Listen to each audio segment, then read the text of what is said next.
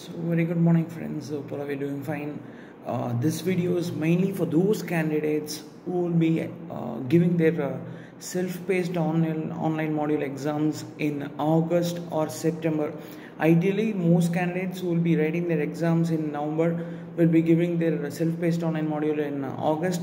But this is mainly for those, for example, if your self-paced online module exam is on say for example August 20th or 21st, don't invest that entire 1 week, for example 14 to 21st, on only exclusively on self-paced model preparation, and don't derail yourself from the main ultimate goal, that is preparation for the November 24 exams.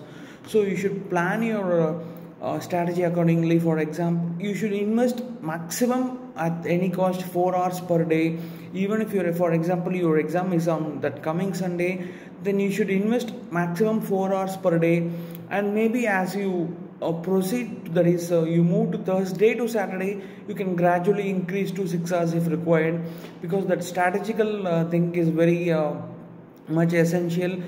Once you put in additional time on self-paced, then it will lead to eating away the time that you should be investing on the remaining 5 papers for the main exam. So this is a very important point which I want to share. Keep these things in mind.